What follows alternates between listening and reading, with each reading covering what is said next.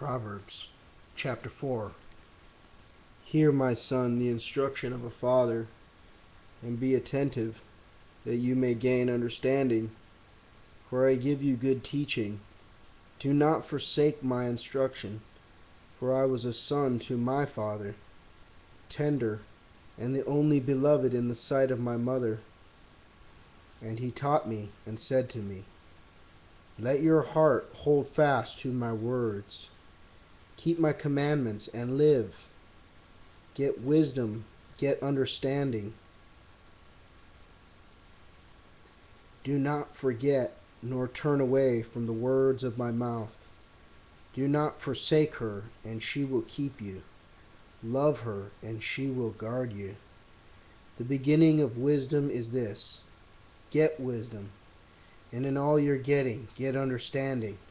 Prize her highly, and she will exalt you. She will honor you if you embrace her. She will give you a garland of grace for your head. A crown of beauty will she bestow on you.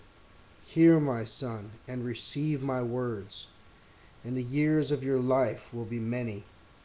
I have taught you in the way of wisdom. I have led you in the paths of uprightness. When you walk, your steps will not be hindered, and when you run, you will not stumble. Take hold of instruction, do not let go. Guard her, for she is your life. Do not enter the path of the wicked, and do not walk in the way of the evil.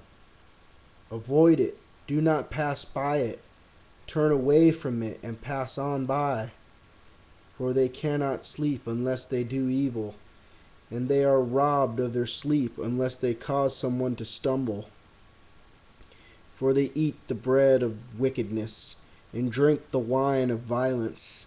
But the path of the righteous is like the light of the dawn, which shines brighter and brighter until the full day. The way of the wicked is like deep darkness. They do not know what they stumble over. My son, be attentive to my words. Incline your ear to my sayings. Do not let them depart from your sight.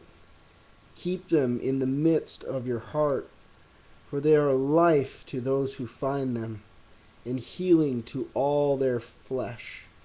Keep your heart with all vigilance, for from it are the issues of life. Put away from you crooked speech, and put perverse talk far from you. Let your eyes look directly ahead, and let your gaze be straight in front of you. Make straight the path of your feet, and all your ways will be established. Do not turn to the right or to the left. Turn your foot away from evil.